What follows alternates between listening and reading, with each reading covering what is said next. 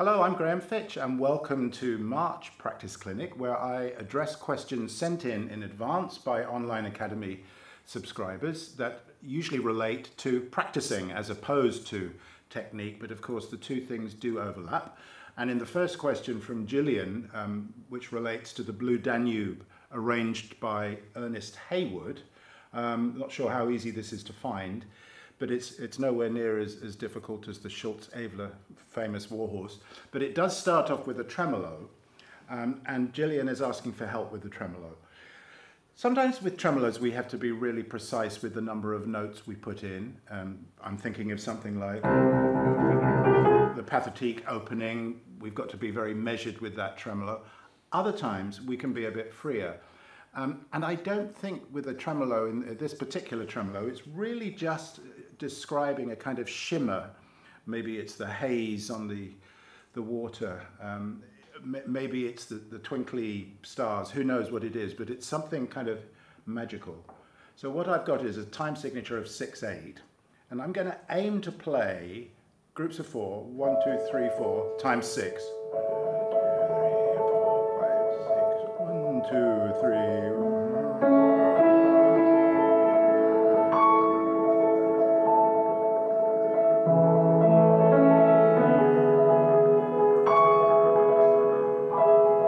So you can hear there, hopefully, because I was doing it rather clearly, you can hear the groupings. So how would you get that working in your hand? The thing with the tremolo, because we're dealing with repeated notes, we want to keep inside the key. So the first thing would be not to lift the key all the way up to the top. So you could practice that by perhaps holding on to the thumb first, put the whole chord down, the triad down, and then repeat the upper pair and see if you can keep inside the key. Now, as with all repetitions, when we're dealing with repeated notes, we want to avoid thinking too much down vertically, but to add a little bit of a horizontal element to that. So I don't know if you can see, it's a very tiny movement. It's almost as though I'm rising and falling in my wrist. And that keeps me free. If I lock my hand, then I've got to use my fingers and it all gets very tight and uncoordinated.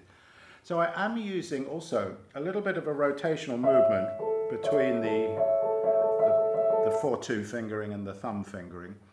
But it's not really very visible because I'm aiming to stay inside my key, but you could practice it as well with bigger movements and then reduce those movements until you can just sense that there's a little kind of trembling going on in the hand. It's also useful to practice the second finger to the thumb and the fourth finger to the thumb, assuming you're using the fourth finger. You could use 5 and 3, but I would probably want to use 4 and 2. And then when it comes to the putting together with the left hand, I would recommend holding onto the thumb in the practice and just practicing with the top pair. So given that we've got 4 notes for each group, it's going to come out like this.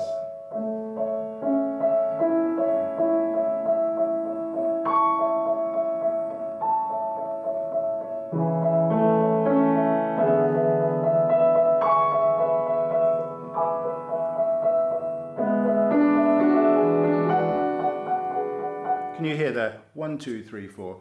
That would be a very good way to build in some sort of structure, rhythmical structure to the right hand.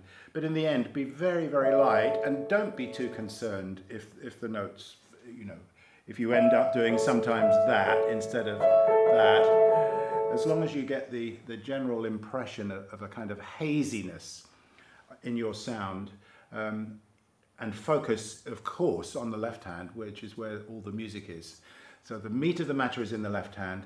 The right hand's just providing that background, and keep it in the background. Don't be too concerned with absolute rhythmical precision in the performance, but in the practicing, you probably would want to.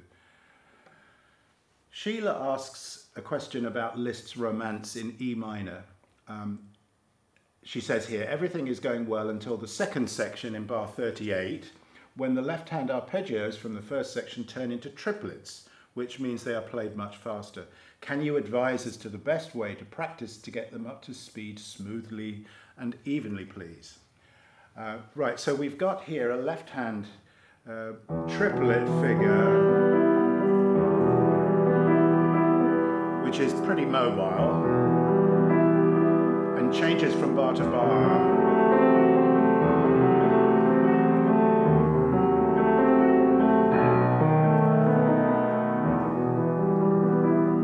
So we would first of all need to get a good fingering for that. Now I've got an edition that suggests 5, 3, 2, 1 and then 4, 2, 1. The editor leaves out the fingering in the last part of the bar because, you know, maybe they're expecting you would just do 4, 2, 1 again, 2, 4, but you could equally put a thumb at the end, which would shorten the jump, so that's something to consider. As I was noodling with this, I found that the 5, 3, 2, 1 fingering was fine for my hand, but might not suit every hand, because there's a little bit of a stretch there between the 5 and the 3, and then the 3 to the 2. So you could experiment with doing this fingering 5, 2, 1, 2, and then shifting, and either ending the bar with a 4 or a thumb. So that would give you this. And of course the pedal for the whole bar.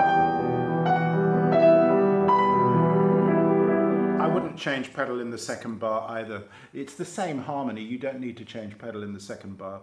That would be bar 41. So if I show you bar 41 left hand fingering, I would recommend simplest fingering 5, 2, 1, 4. And obviously the same in the next bar. So getting back to Sheila's question about how would you build in speed to that, I think the first thing to do is to notice that if the elbow is in a low position, then that shift is further to get to. But if your elbow would be a little higher, then you can more easily pivot over the thumb to get to the fourth finger on the G. And you might notice when I do that, I'm adding a little rotational movement over my thumb. If I do that in slow motion, exaggerating it, do you notice that's much too big of a movement? But I'm not lifting and then dropping, because that would take too long and would create an accent where we don't want it. So if your hand is big enough, you can practice the pivot around the thumb. See what I'm doing there? I'm playing 2, 1, 4, 1, 2, 1, 4, 1. I've kind of isolated the pivot. And I'm just making sure that my elbow is in one spot as I pivot over the thumb. I'm not dropping my elbow. And then you've got another pivot, depending on which fingering you use. Let's say I'm looking at bar 41. You've got that pivot as well over to the top. So practice the same way, practice around the thumb. And you won't be able to manage that if there's any tension or tightness in your wrist. So loosen the wrist. And do you notice there that the arm is gliding across the keyboard? I've got the pivots going on, I've got the rotations going on. When you come to bar 43, a similar situation, you've got a big hand position here. So bar 43 would need to be organized differently, because I've got to put my thumb on the black key here. Now I want to come out here on the 2. Do you notice? Let me do that again. 2. Change to a 4, and then go back in for the F sharp. So my choreography is from out to in, back out, in. And you may think, well, why would I need to make those big movements? Surely that's going to take time. Well, I'd prefer that than have to play in a cramped position here in the black key area with my 2s and 4s. That would cause me tension, and the tension would cause me to tighten up. So the movements, as long as they're free, I can do them faster. There's no problem with speed there at all. Quite the reverse. Bar 46, 5, 1, 3, 1. I think is better. And again there, pivot over the thumb. Do you see that rotation? And then change to a 3, in for the black key. So what I'm doing is giving a little bit of shape in the left hand to the top, the rise and the fall of the left hand. I'm absolutely holding the pedal for at least 1 bar. As I say, you could, if you wanted to keep the pedal for between bars 40 and 41, that would work. Obviously, we'd need to change in 43 and 44, but that would be the general principle. So organize the fingering, organize the movements, and be very patient by practicing left hand quite a bit by itself with your pedal. Angeles says, I was wondering if you could help me by providing some pointers on how to tackle Scriabin Prelude number 4, opus 11 number 1. Angeles is not quite sure about the fingering for the left hand. Various other questions there that let me see if I can address in just a brief kind of walkthrough here. So we're talking about a very magical piece of music, this. It's that you've got a kind of a melody in the left hand at the beginning.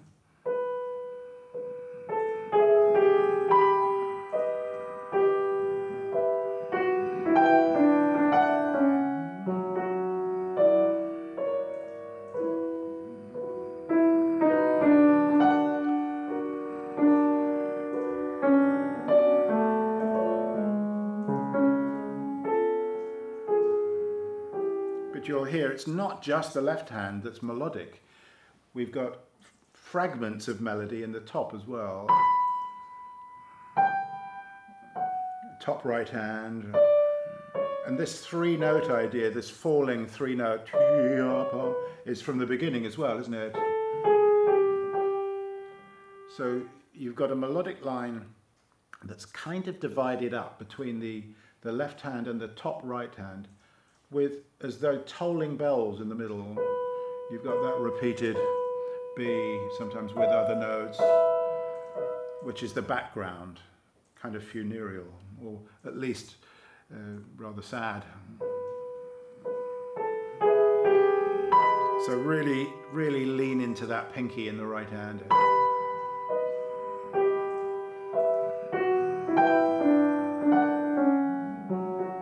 Top. Scriabin's even notated it in the second bar with a separate stem for the melodic line on the top, marked with portato markings, staccato dots with the slur, which I would play those with separate wrist movements. Can you see how I'm hinging down? If we just saw a legato, we might just play like this, without the staccato dots, but I want to somehow break the legato, add a little intensity to that. And then the left hand again, the same kind of idea, but a little lower down.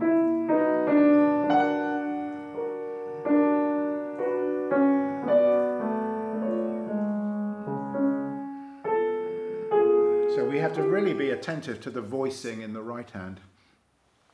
Let me go back to bar number 1, and I'm going to give you a practice suggestion that I like to do for myself, and I recommend to my students. And that's to take, say, the right hand part and divide it up between the 2 hands. I'll show you. Because it's much easier for me to create my sound this way. I can really let my right hand in that instance sing out. And then when I play just with my right hand, I'm aiming to replicate the sounds that I created with 2 hands. And there's all sorts of other voicing exercises we can practice, such as playing the melodic line by itself and shadowing the underneath notes. You can see I'm touching the keys, not sounding the notes. And other suggestions could involve, let me just take the last 2 chords, just playing twice the upper note with a nice juicy tenuto on the top. I could practice this as well. You notice what I'm doing there? I'm playing the melody note ahead of the background. And then I'm going to see if I can get that a little quicker.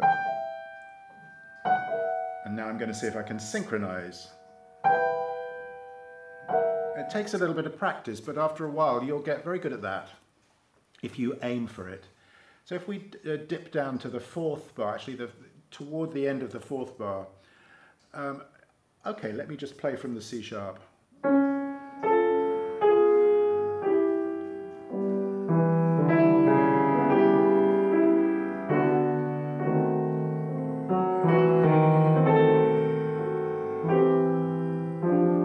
What's going on there? Again, top right hand, kind of sobbing and sighing. That's just straight legato. Sing it.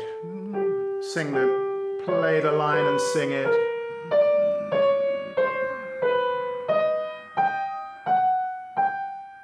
It's a nice long phrase, isn't it, in the right hand there.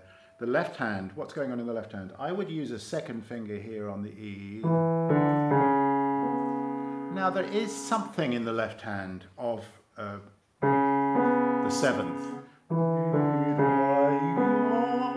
So if you feel the size of that interval, but don't bring that left thumb out too much because we want to kind of keep the top. We want to keep that relatively clear. Whoops. A little bit more intensity there.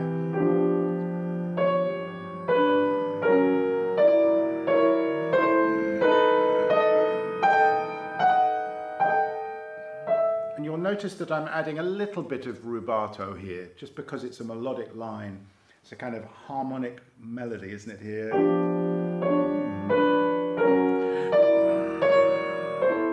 So the way I'm organizing that metrically is, let me just see if I can do that for you. I feel the unit starts here, and another unit here.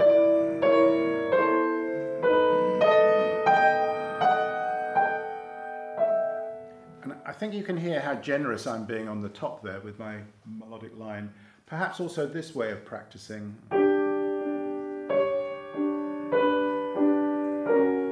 I'm just playing twice the underneath. And again, aiming to create a different sound, a thinner sound from my lower notes. I could practice just my lower notes by themselves. Right, we could also practice playing the top note twice, but with a tenuto quality.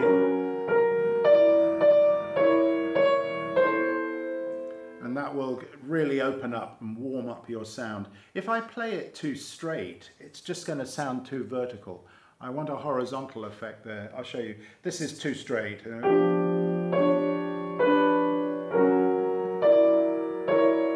No direction to that line, even though my sound is good. The basic quality of the sound was good, but it just needs forwards. Open it up.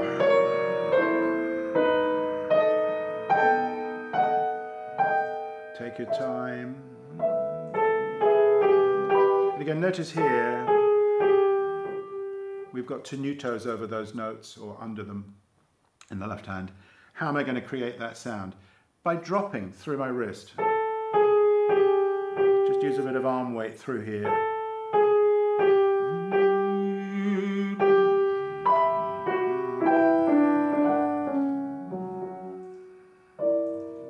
And create a contrast there. We've got a pianissimo.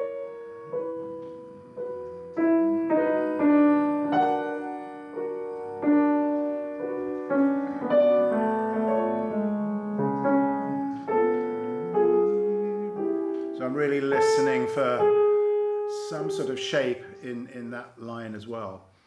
I hope that gives you some ideas on how you might approach this piece. And Cindy, finally, with the Funeral March Chopin Sonata, the third movement. Cindy's saying that she has difficulty coordinating the huge chords in the right hand with the left hand ornaments. Kindly advise some simple exercises to practice. Thank you. Well, I don't think it's a question of simple exercises to practice. I think it's a question of just knowing the way that Chopin notates is in the...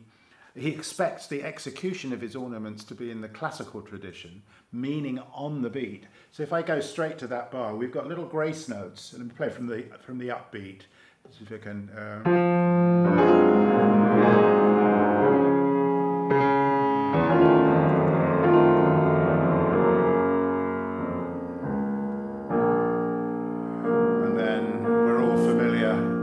this piece, I think. So what I do, if I slow that down, I like to swing into the F with my second finger and then change to my thumb. Now here, put the G in the left hand together with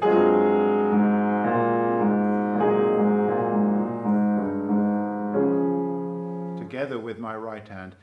For practice purposes, it is quite useful to measure out trills, decide how many notes you're going to play. I would do a variety. So maybe let's start off with 16th notes. 1, 2, 3, 4, 1, 2, 3, 4, 1. Okay, now let me try sixes. We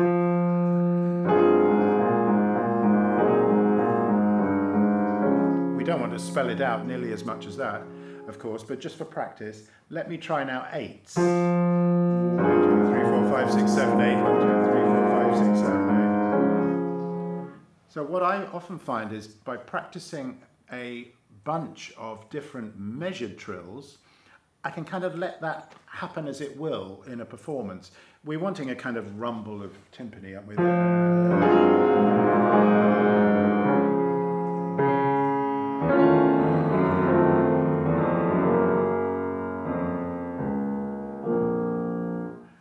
Right, so I think that would probably do the job for you. In terms of how we would play it mechanically, again, use a rotational trill. I would do 3, 2, 1, 2. Don't do it from the fingers, do it from the arm, from the forearm. It's much freer that way. That brings us to the end of the practice clinic for this month. So if you're an Online Academy subscriber, do send us in your questions. If you're not yet a subscriber, look down in the description and join us. And I look forward to seeing you soon. Thank you for watching.